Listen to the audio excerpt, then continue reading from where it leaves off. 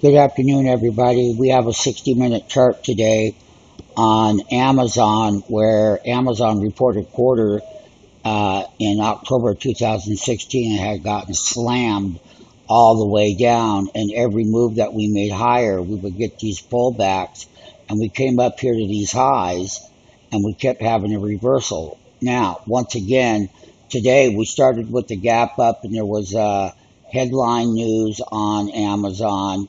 Amazon had a huge day. The shorts got squeezed all the way up here.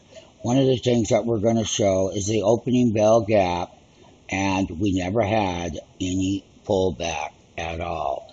And people are overlooking the fact that what the challenges are that Amazon has. And we've been a bull, but, every time we bought the call side of the market, we had to sell into it right away, because it would do one of these numbers here, and it would gap, and it would come down, and it would gap, and it would come down sideways. Today's opening bell gap, we ran parabolically up. One of the things I will tell you is that it went up to the high of 781.58. It had a low of 748.72 as far as where our entries were. And I'm also going to pull up the data for the call side of the market, which was a 770 call that was up and way out of the money. And they had traded at $1, and they went all the way up to the high here of 1125. Then they made the secondary high of 1250 on the day. The low of these contracts were right around 75 cents to $1 you could have gotten in.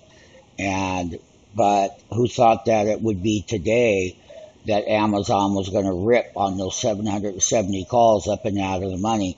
And that is a huge gain. And one of the things that we're happy to tell you is that we're here. We're the only market making firm on the internet to open to the public, with our market makers in our live option trading room that will give you the entry, the exits, and the buys and the sells. And once again, there's a big pop on the Amazon calls at the 770.